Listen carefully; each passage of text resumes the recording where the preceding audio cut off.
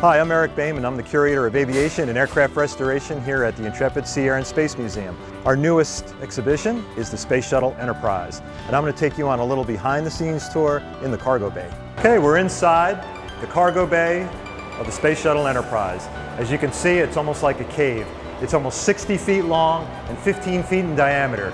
You could put a whole bus inside here. Cargo bay was designed to bring large objects into Earth orbit. The entire top half of this cargo bay are actually cargo bay doors.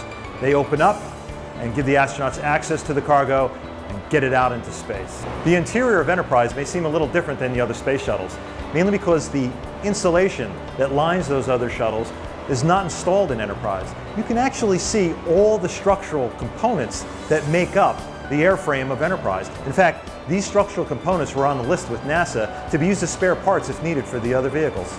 The Enterprise played a critical role in the U.S. space program and today stands as a monument to our nation's innovations.